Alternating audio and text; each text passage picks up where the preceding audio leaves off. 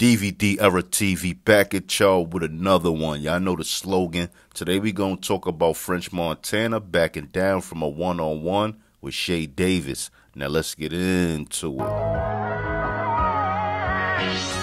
Mixtapes and DVDs is my era. Facts. We did it better. Yep. Pelly leathers, Facts. ACG boots. We 80s babies and early 90s when it got grimy. real. I was out of this world, you could not find me unless you check the lobby. Hustling was my hobby. We was lobby boys Yep. before Jim Jones. You could catch me in Harlem eating Jimbos.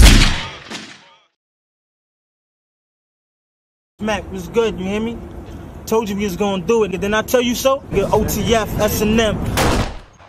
Now, French Montana and Shea Davis are two of the main faces of the DVD era. French had his own DVD for Cocaine City and still managed to be on other DVDs. And Shea Davis will appear on a countless number of DVDs as well, but was mainly known for being on Smack. Now, Shea Davis had his own DVD as well called Blam DVD, and in the late 2000s, things seemed to slow up a little for Punch. Now, things mainly slowed up for Shea Davis at the time because his main promotional outlet, which was Smack DVD, will cross over into battle rap, starting a URL. But things would seem to go a little different for French Montana. Now, after linking up with Max B, things started to pick up for him. Now, not too long after Max B was sentenced to 75 years in prison, French Montana was signed with Akon and bounced around before finding a home at Bad Boy Records. But in 2010, Shea Davis would do an interview with DJ Superstar J, and he'll call out French Montana, saying he never sold cocaine and he only was getting money from doing credit card scams, and he even says that French was scared to shoot the fade with him.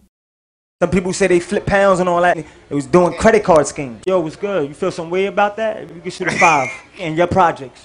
Now, Shea Davis even went on to say that he recorded the whole conversation that he had with French Montana, and that French Montana basically ain't want no smoke, and if he was to release the whole conversation, French Montana career would be over. You don't want to hear what he's saying. I could blog it right now and get 1 million views. I mean, he don't even know I probably recorded it. You hear how they saying on the other line? Their career's over. Now, after reading the comments on that video, a lot of people saying Shea Davis was hating on French Montana at the time.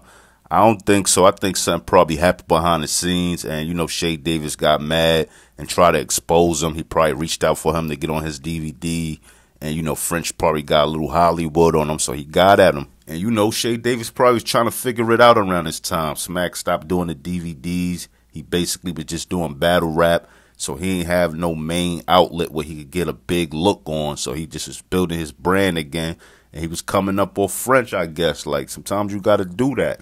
Now, honestly speaking, it would have made more sense for Shea Davis to have a problem with French Montana when Lil Durk was claiming Coke Boys OTF, you get what I'm saying? Because Shea Davis felt he made up OTF and they may have got it from him, you get what I'm saying? And now French Montana knows Shea Davis, so he know about the whole OTF thing, and he have Lil Durk down with him repping it.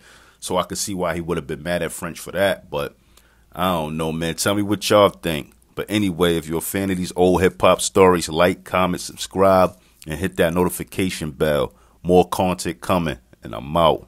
1.